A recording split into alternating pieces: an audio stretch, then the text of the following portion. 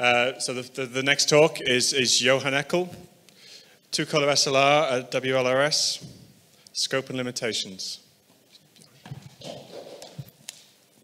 So thanks, Matt, for the introduction. As already mentioned, my talk will be about two-color SLR at Wetzel, actually. And I wanted to stress out what we can do and what we cannot do. And so this is more a technical report. And yeah, I will have some slides about the performance in both wavelengths. So yeah, I wanted to start with the transmitter. And this is a picture of our laser room.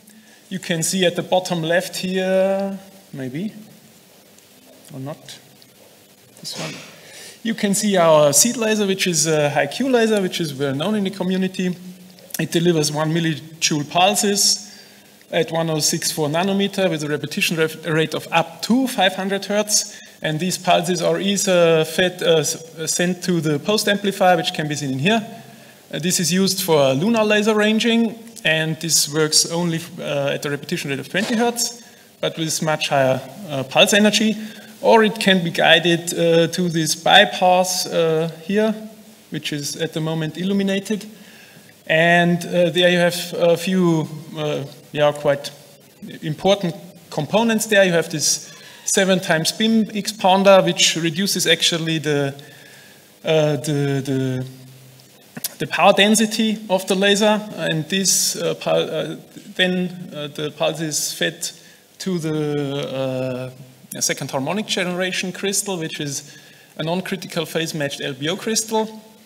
And yeah, actually there we have a quite large beam diameter, and so the efficiency is maybe not there where it could be.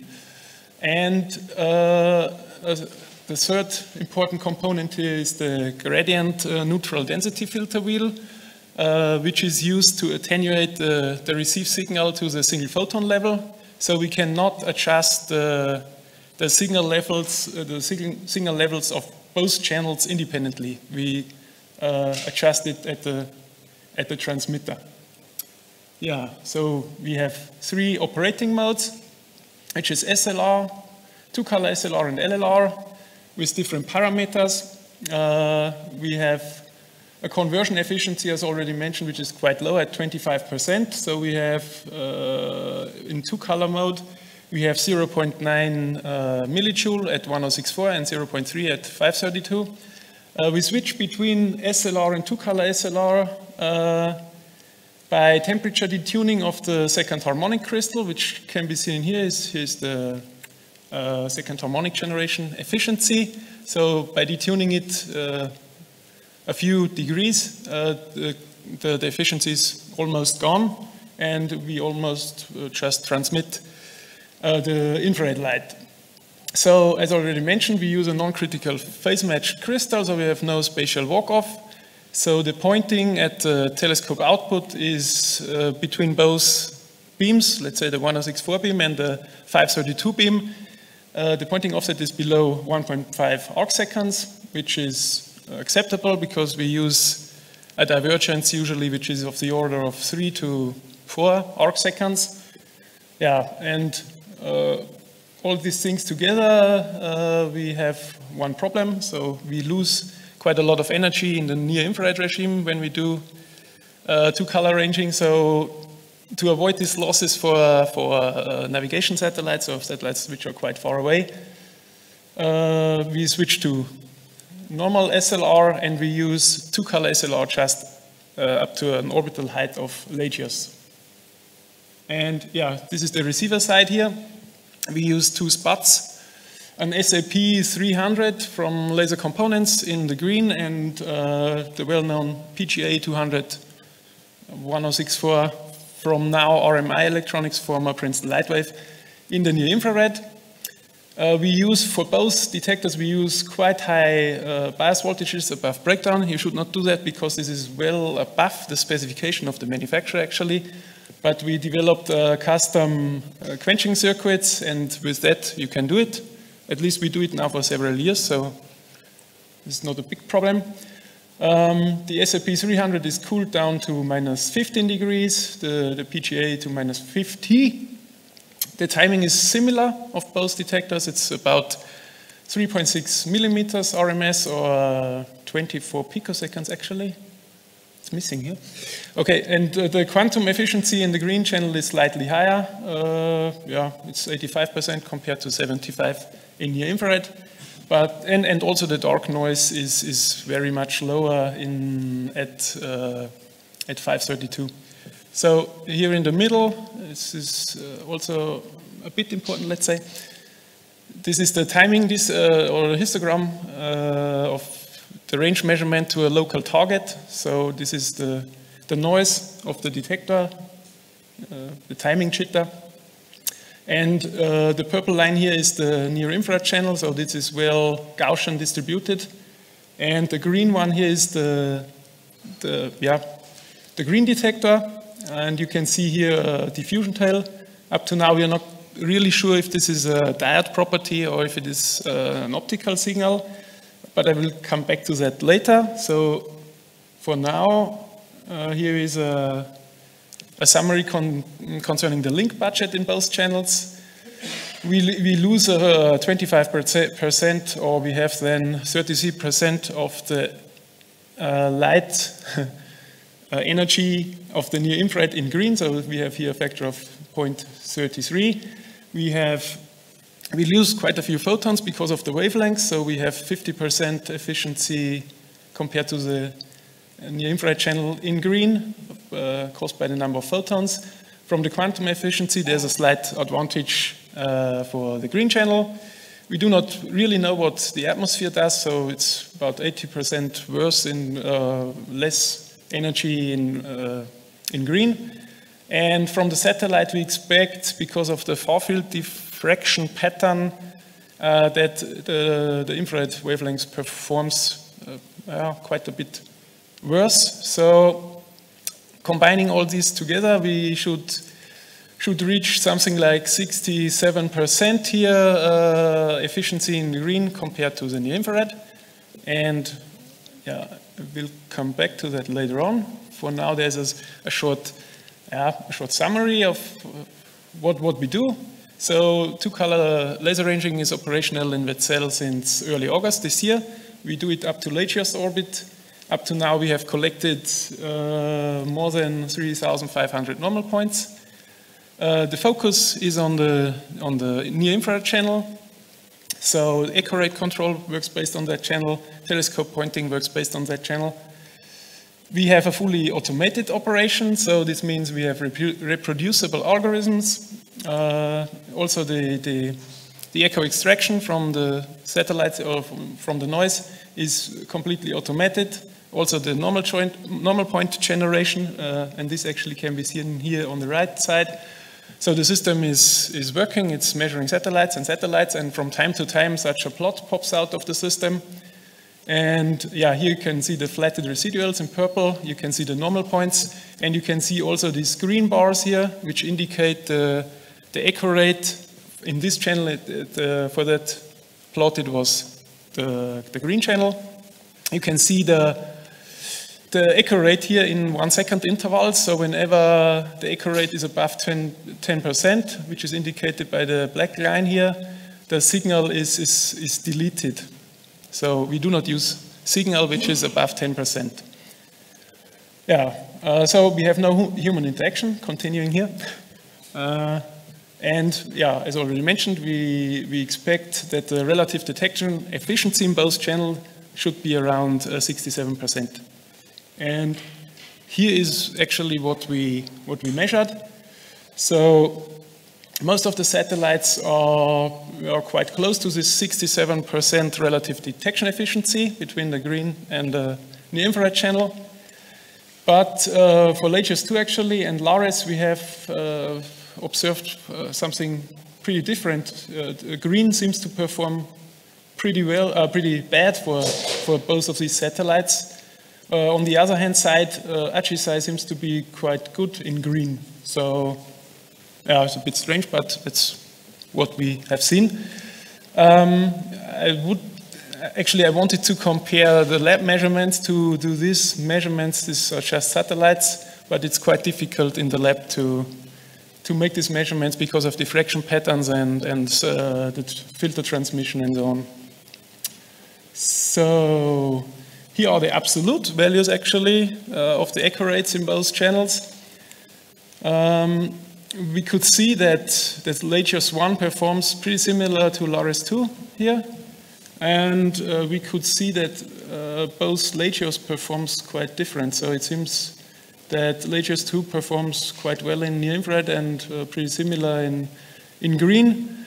And yeah, just for completeness, here is also LRS, but it's a pretty different orbital height, and anyway, you often have to attenuate, so it's a bit unclear here.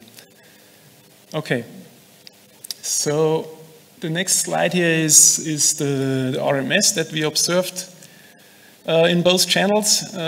So here you can see the calibration, the system calibration, which is actually the timing performance of the detectors, and you can see that here the green is slightly worse, and this is most probably due to the diffusion tail that we have seen in the previous slides. So, but when we take a look at the satellite performance, we can see a quite different behavior. Here the green channel is most of the time is much better, well, not much better, but it is better. And so we suppose that this slightly worse performance here in the calibrations is due to optical misalignment or something like that. But we have to go into that in more detail in the future. One strange thing here is that LHS 1 seems to have higher RMS jitter compared to all of the other satellites in green. So this is a bit strange, but I have no explanation. Just for completeness, here's the same plot, but for a few LEO satellites. You can see here is basically the same performance in both detection channels. So the green channel, in principle, almost always performs better, except for LHS 1. Yeah, and this brings me to the last segment, let's say, of my presentation. So, if you want to make real two-color measurement and you want to extract the absolute atmospheric delay out of that, this is quite demanding, let's say, because you have this scale factor here, which is about a factor of 20 and is calculated from the dispersive terms of both wavelengths.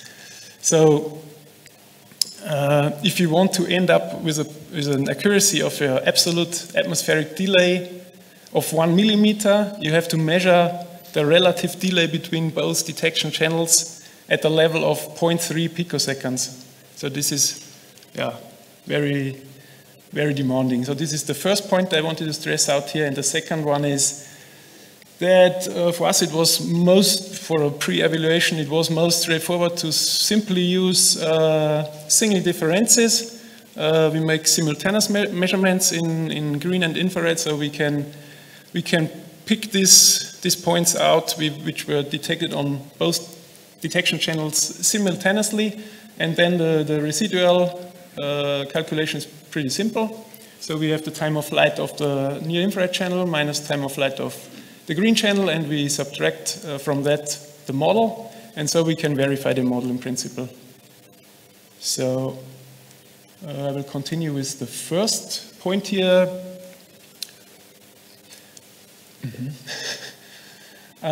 So as already mentioned, it's quite demanding to make these two-color measurements because you need to be very accurate, actually. And concerning that, I wanted to stress out here the calibration of our system. So this is the calibration mean values for the last, or since we did two-color measurements, so since early August. And you can see a variation in the mean value here, which is of the order of 1 millimeter. And this is the green channel here. It's basically the same. And if you subtract both, you should end up at a stability between both channels, which is well below 1 millimeter. So this is one thing. And here there's a plot of the residuals when using the single differences. You can see here these blue dots are from so-called zero signature satellites. Actually, it's a JAMP from JAMP-like or it is from satellites with champ-like arrays. So here the distribution is quite flat with elevation, so this is rising elevation here. For late years, the situation becomes much more difficult. The green dots here, and it's the jitter is higher, and also there seems to be some slight trend here. So I'm not sure if we cannot use the data for such things. You need a more sophisticated method, but not single differences. And for Archizai, the purple points here in the back, I would say for us is no chance to make something. Yeah, here's the scale, which is 200 picoseconds. As already mentioned, we should end up here at 0.3 picoseconds. So there's a lot of averaging necessary. And yeah, this is already the conclusion. We make two-color ranging at WLRS up to late-years orbit since early August now. We have the focus on the 1064 channel. I did not mention this in the presentation. We have the possibility to operate the system in iSafe mode at 1064 nanometers, which is not possible for green. So we have to make some compromise here. We will see how we treat this. We had no discrepancy in the relative detection rates except for a few satellites. The internal quality check is not passed yet. We have to find the reason for this diffusion tail of the green detector. And yeah, I have put here some questions. I think the first one is a miracle for quite a time. What is the difference between late-years 1 and late-years 2? And my last question, what shall we do with the data? And with that, I want to thank you for your kind attention. Thank you. So we have one opportunity to ask quick questions.